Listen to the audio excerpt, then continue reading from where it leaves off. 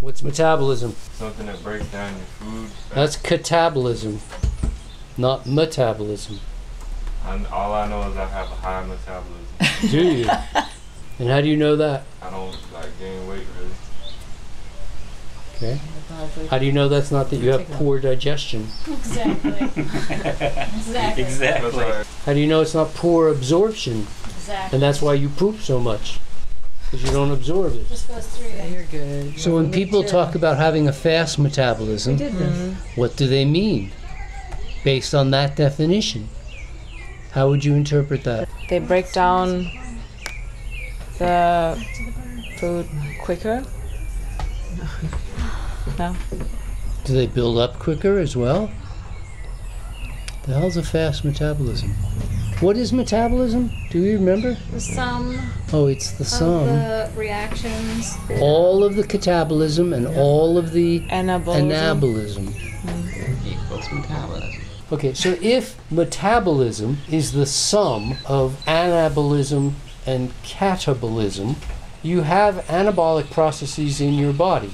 You have catabolic processes in your body. When you add them all together, we refer to them as metabolism.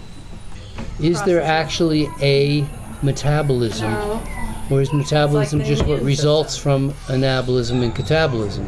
I guess. It's the bottom line of So can you have a fast metabolism if you don't even have a metabolism? No, you can. You put money in your bank account and you take money out of your bank account. Those are the two things that happen to your bank account. The sum total of those two has a name, About a balance, Or Let's see. exchange. something. But we don't care what we call it. But it can't be fast or slow. It just is. So what are they talking about when they say I have a fast maybe there's metabolism? more catabolic going on than buildup. Maybe there's more anabolic going on than catabolic. More buildup. What is a fast metabolism? Don't know. Jazz said he had a fast metabolism. But does he even have a metabolism? No. He doesn't have a metabolism. Fast, slow, or in between. You would say fast, slow, or half fast. He doesn't have a metabolism. He only has anabolism and catabolism. There is no metabolism as a thing. It's just a measure of those things. So when Jazz is talking about having a fast metabolism, what he meant was a fast metabolic rate. Exactly. And it's a huge difference, because if you say metabolic rate, this means something that's measurable and monitorable. You could say I have a high metabolic rate. You could, if that were true, but we may find out that it's not. So you can measure it by measuring the level of oxygen consumption. You could also measure it by the level of CO2 production or by heat production. Okay, what's heat production? How do we measure heat production? How do we measure it? Yeah. What do we use as a unit of heat? Calorie. Calorie. Calorimeter. Okay. So calories, or calories used, are directly linked to oxygen intake and carbon dioxide exhalation. We could use any of those three things as long as we understand the formula relationship between them. Relate metabolic rate to mass, and it goes up with increases in mass. So for you to go up a flight of stairs, you use less fuel than for Thomas to go up the same flight of stairs. He's got a greater mass. So, who has the higher metabolism? The couch potato or the athlete?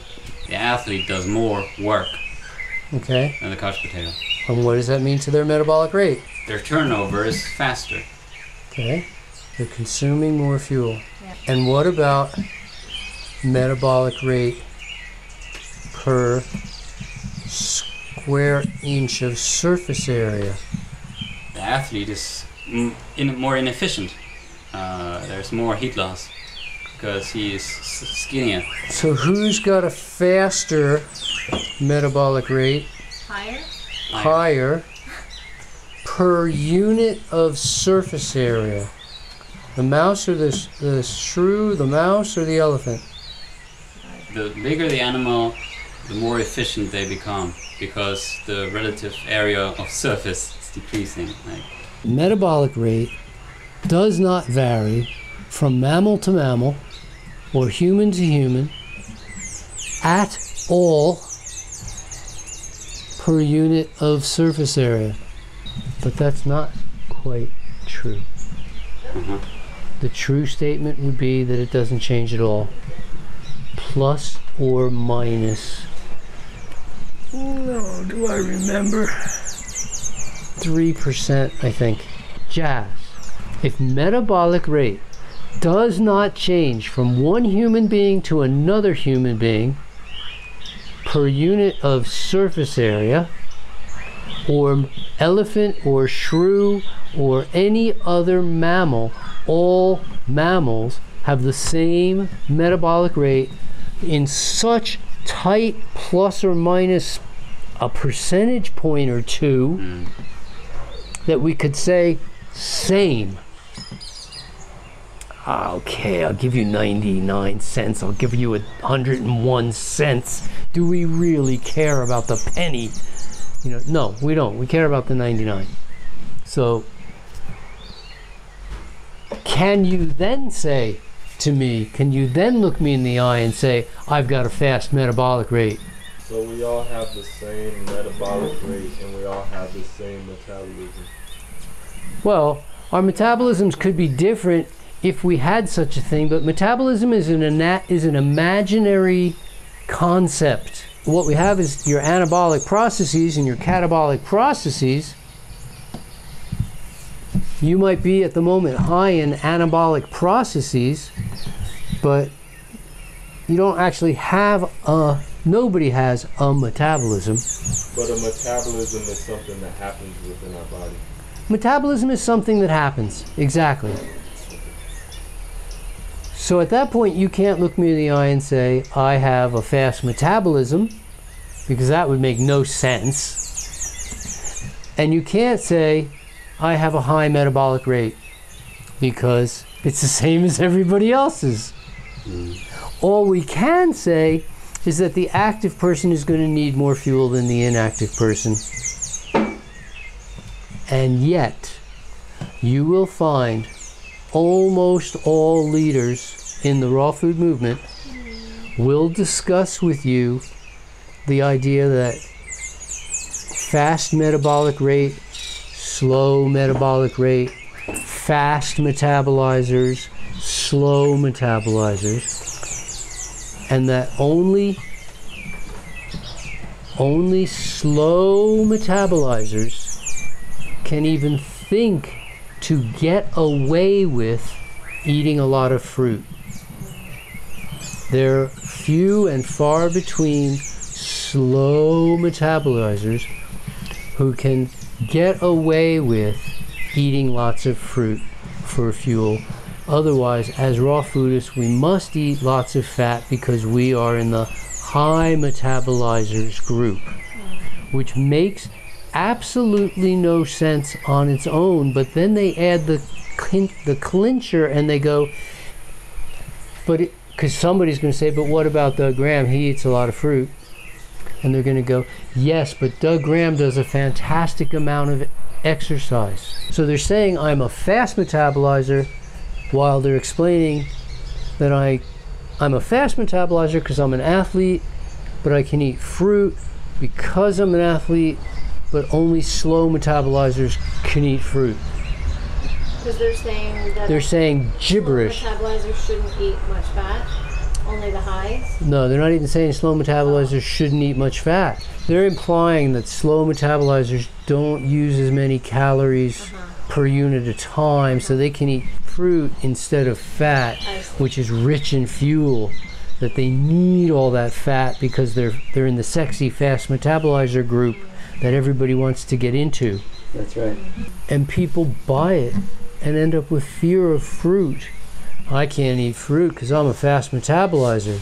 I think Jazz doesn't even know what metabolizer is. He's telling me he's a fast metabolizer. But now, you know more. And you're going to have to come up with some other reason why. Why do you stay skinny no matter what you eat? Oh, there must be a reason, right? It could be you don't absorb well, don't metabolize well, don't digest well, or you're actually pretty darn active and you're growing muscles that are obviously, there's some muscles in there. You couldn't squat what you were squatting or pull out of the rack what you were pulling. People don't digest well. What does that mean? Well, some people digest their food better than other people digest their food. People say, I can eat anything. And there's other people say, I have to be really careful what I eat. We're talking about digestive efficiency. It could make a difference, but metabolic rate does not change. To plus or minus a couple of percentage points. That makes sense. It actually makes sense. Go try to argue that at a raw food conference where everybody else is saying the opposite from the stage. Everybody has a fast metabolism. And everybody has a fast metabolism. 90% of the drivers interviewed say they are above average. Can that be possible? No, the bell curve says 90% have to fall into the average.